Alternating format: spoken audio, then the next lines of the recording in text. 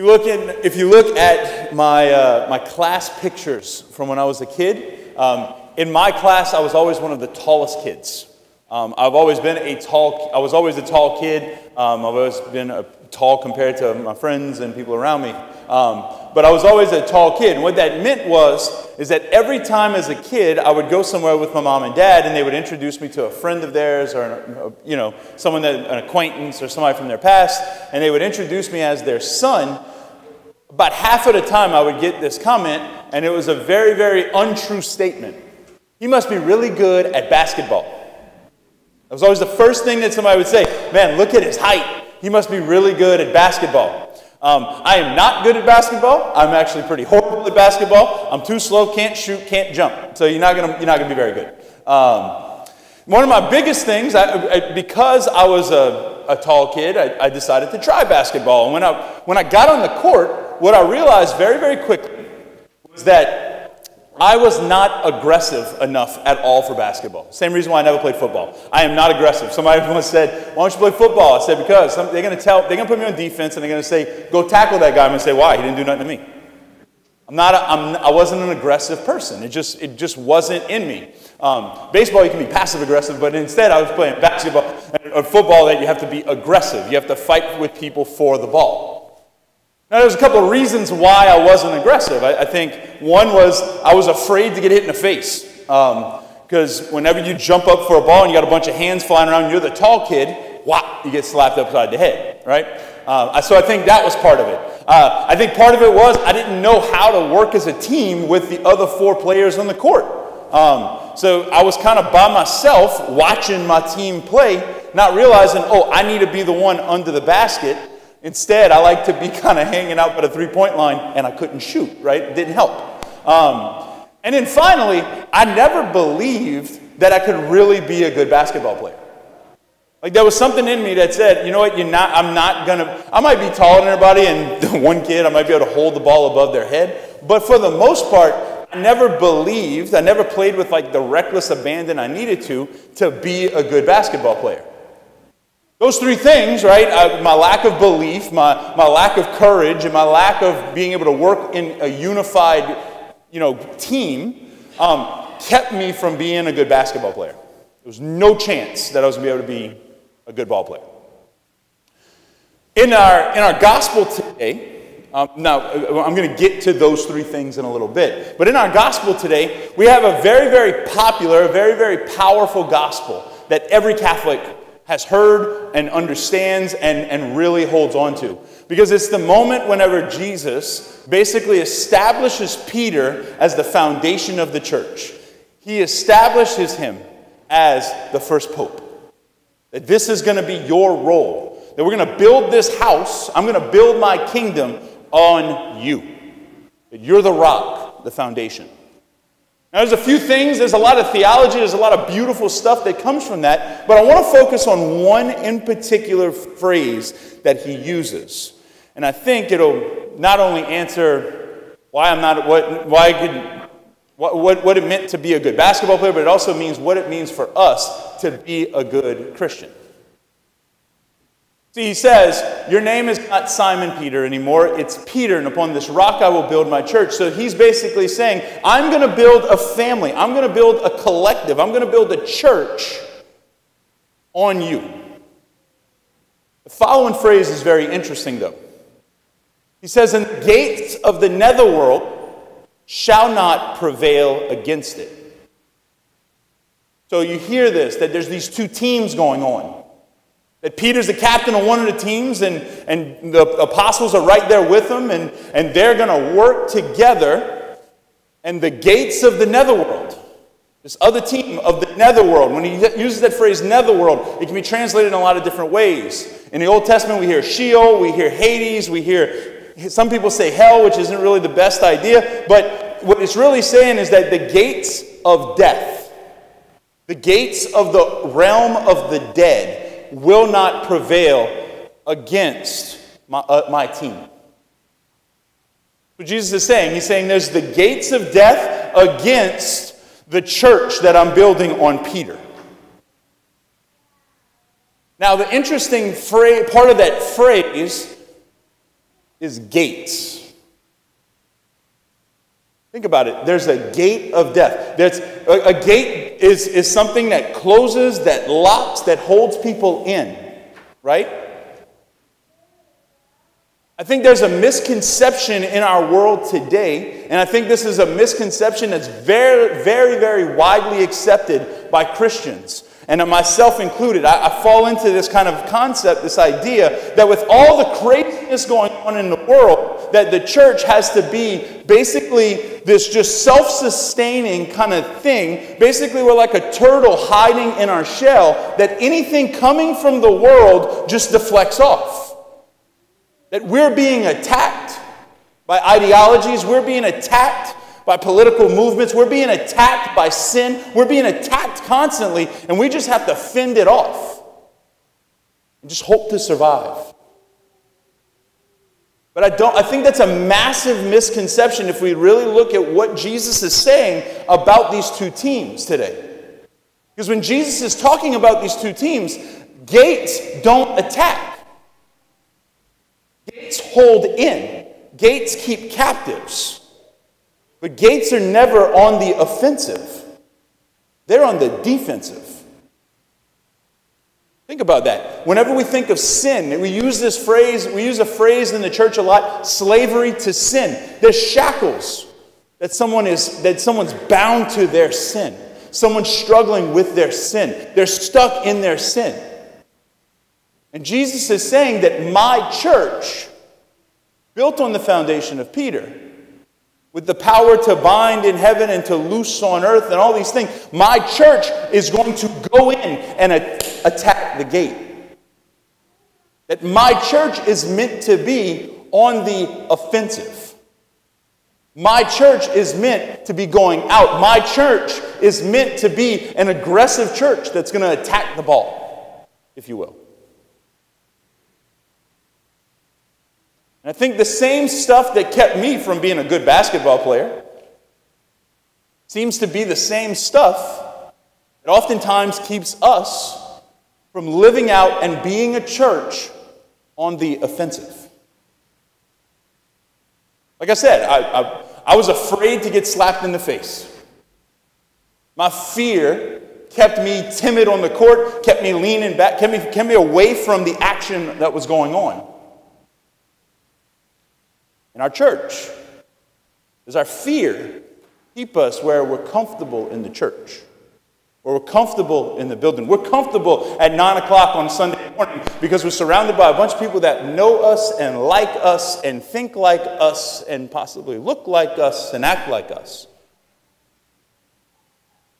Or because sometimes the comfort of it can lead to, I'm afraid to go out from this.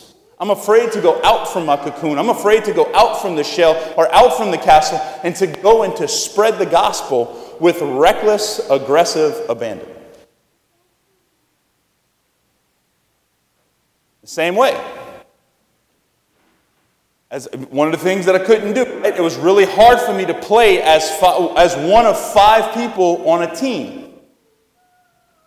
Because I was so worried about myself, I was so worried about self-preservation, I was so worried about getting slapped in the face or getting hurt, that my teammates around me kind of got lost in the shuffle. In the same way.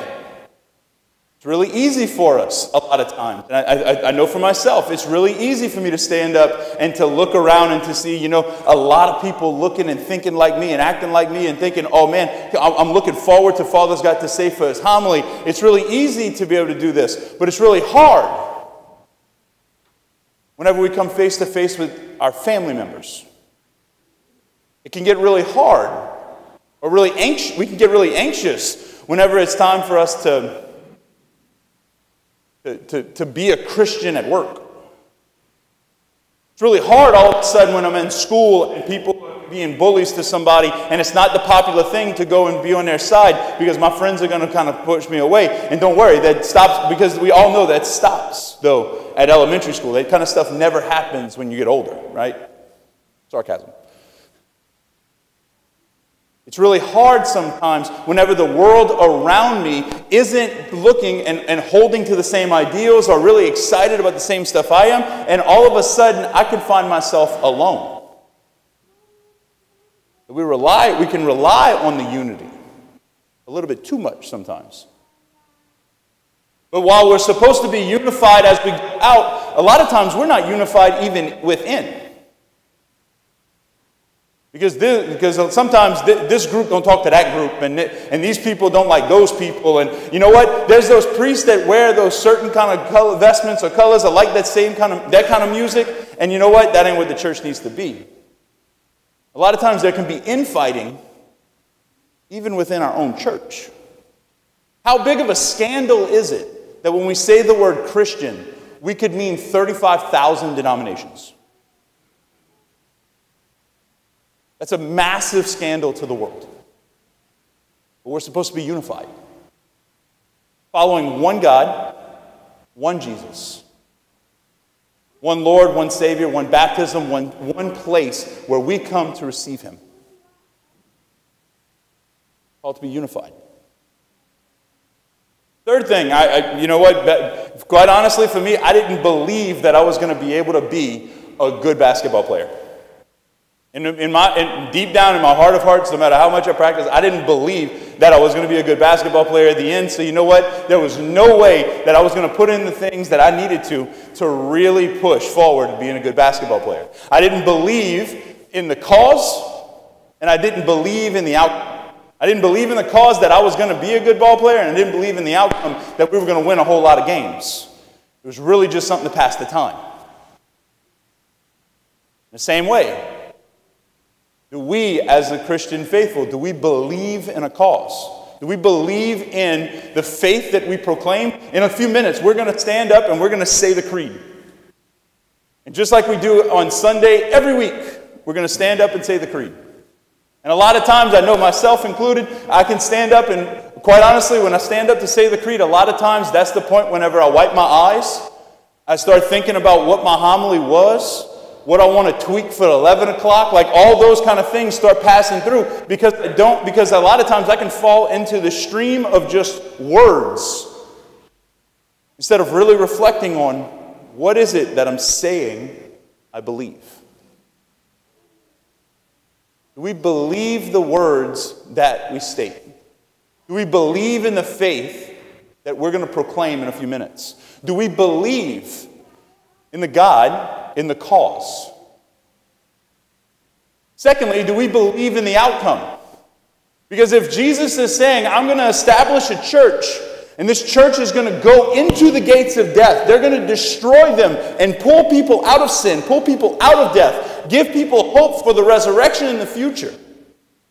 If that's what Jesus is saying, and we believe that He accomplished that on the cross, do we believe that we've already won?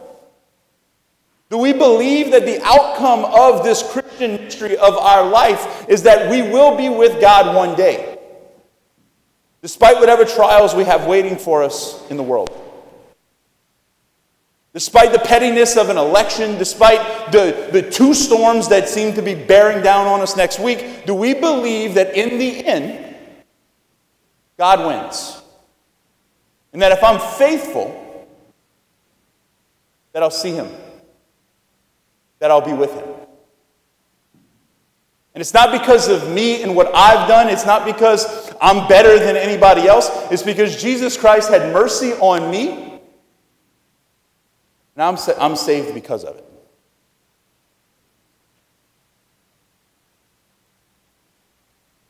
Courage, unity, and belief.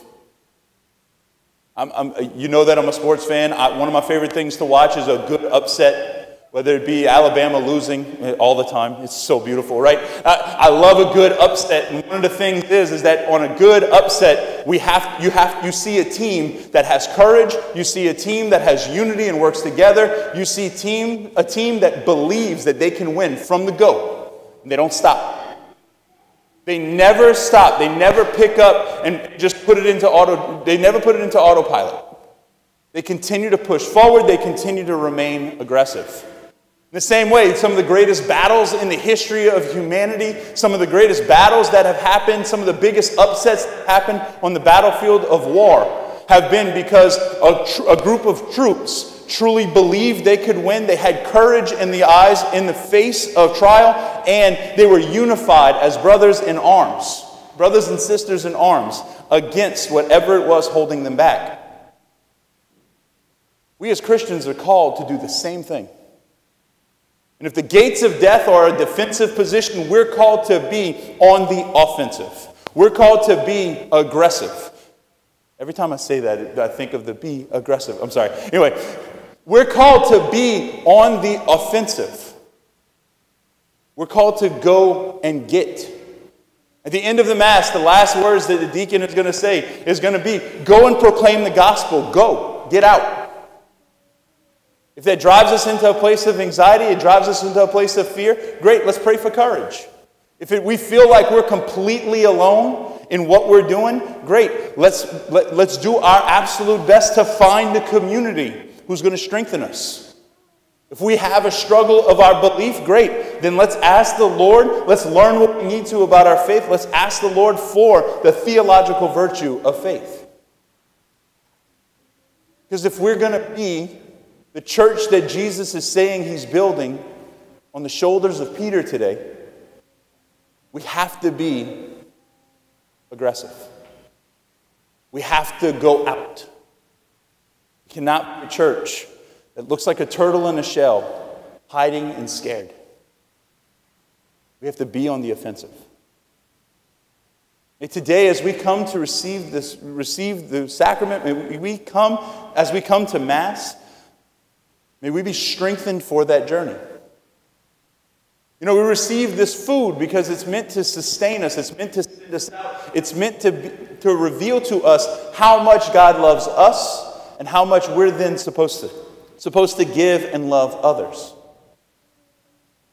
So today, as we come to receive this sacrament, as we come before our Lord, very simply, let's pray to have a faith that's alive, a faith that's aggressive, a faith that is on the offensive.